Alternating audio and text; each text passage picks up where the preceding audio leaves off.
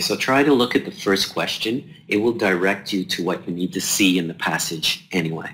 So look at the first question. It says samples of the colorless solution of unknown pH. Okay, so does anybody have some answer for question 36? Okay, so let's take a look at it. We have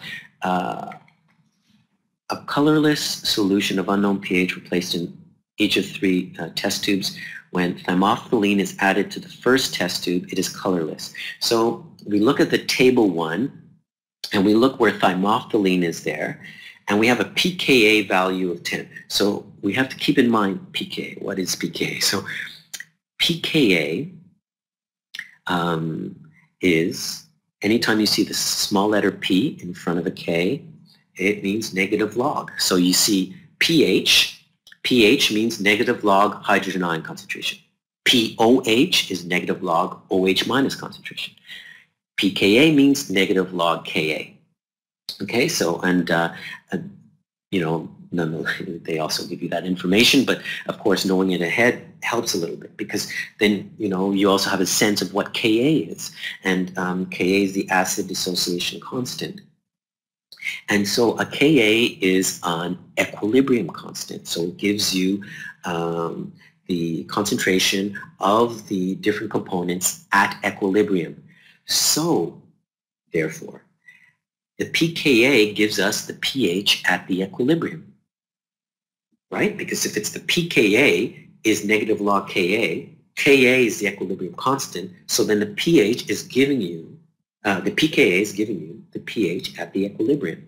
So we know that the equilibrium for thymophthalene, pKa value, is 10. We know that the acid form, more acidic, would be a lower pH, as we saw in a previous unit today. More acidic is lower pH. More basic would be the opposite, higher pH. So below 10 it's colorless, above 10, the base form, it's blue. So now we know that this unknown solution that we have is colorless in thymophthalene. That means it has to have a pH below 10. When we put it in alpha nap, it has a blue color. So we look at alpha nap in the table. Alpha nap at a pH below 8 is yellow, above 8 is blue. So that means that we have an unknown solution with a pH between 8 and 10. That's what information we've been able to garner. So it's between 8 and 10, and we know that if we add it to this third test tube with thymol blue, we look at thymol blue, and we see that at 8.8, which is between 8 and 10, we have a yellow below 8.8 and blue above 8.8. So we know that, for example, if it was a pH of 9, we have a combination of yellow and blue. And so what color does yellow and blue make?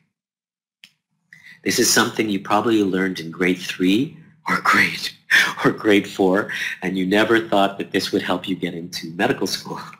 And yes, so yellow and blue together make green. And even if you didn't remember that, it is in the notes in the passage. So in the notes in the passage, it says that the color observed will be a mixture of the colors of the 2 forms.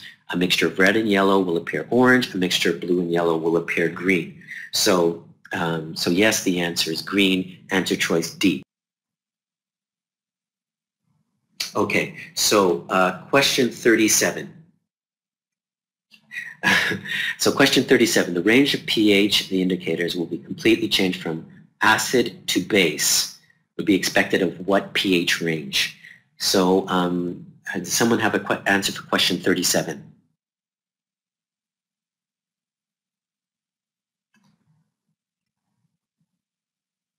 Okay, and why?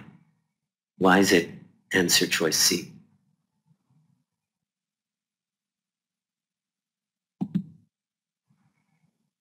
Okay, so the question is asking the range of pH values over which the indicators will completely change from the color of their acid form to the color of their base form. So what we want to know is explained, by the way, ACER does this relatively frequently. If you have a second question and you have no idea what the answer is in a passage, go back to the answer to the first question. Because normally the first question in that passage would be a question that is relatively easy, normally, and a question that will help point you to what the second question will be. And the second question is usually more difficult. Okay, so just try to keep that in mind. So the first question was about the mixture of the colors over a certain pH range. The second question, again, is asking about the range of pH that the mixture will change from one to the other. And the answer comes from the same paragraph that tells you that blue and yellow will appear green. So in that same paragraph, you have this information. The information pointing to the range over which the ratio of acid and base changes. And the range goes from 10 to 0.1. So what factor is the difference between 10 and 0.1? Well, yes, you jump to the answer, which is 2, but the factor difference is 100 because you're going from 0.1 to 10. So 10 is 100 times 0.1. And we already talked about the logarithm of 100 is 2.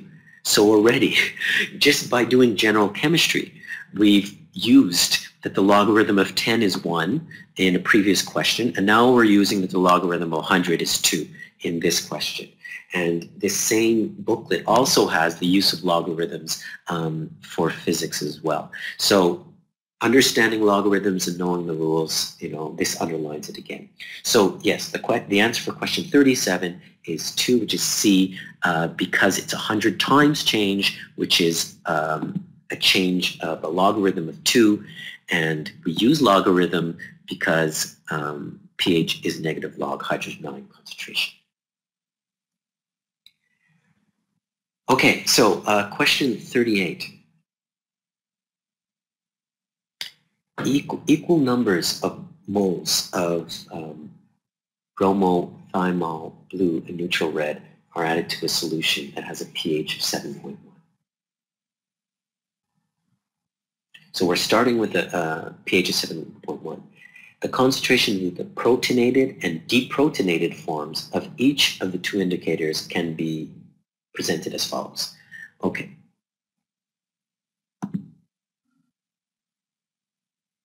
We're going to use bromothymol blue. Bromothymol blue, its pK value is 6.8. Okay, so bromothymol blue, it has its pKa, so that's the pH at its equilibrium point, is 6.8. Bromothymol blue's protonated form is M, is the letter M. So I will put the protonated form below 6.8, M, right? And its deprotonated form, which would be the basic form, would be above 6.8, right? Just as consistent with what I was saying before. Below the equilibrium value, you have the acid form, which is protonated. It has the extra proton. That's an acid. That's one of the definitions of being an acid, is a proton acceptor. Above the equilibrium point, the pKa value, you have the base form, the deprotonated form. It's deprotonated, like, for example, OH minus. So now that is bromothymol blue. For neutral red, its pKa value is 7.4. So I'm going to put a little knob up here, and I'm going to write 7.4 for neutral red. And so below 7.4 will be its protonated form, and that would be the letter R. And this is as given to us. And above its is the letter S. Because now watch. This is exactly 0.3 units from our unknown solution. 6 its equilibrium point. This is also 0.3. Now, however, notice that if we are using this solution, 7.1, which form dominates for bromothymol blue? The form which is M or the form that is N? Which one dominates at 7.1? M or N?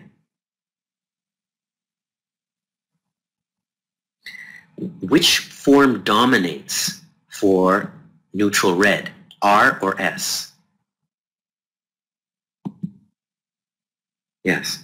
So can you see that R would equal N, and N and R will be greater than S and M, and S and M are also equal to each other. So N is equal to R, and N and R are greater than S, which is equal to M. Answer choice D. If the pHs did not, if the pKa values did not give an equal distance from the pH, then none of this would be true. It's only because the difference is exactly 0.3.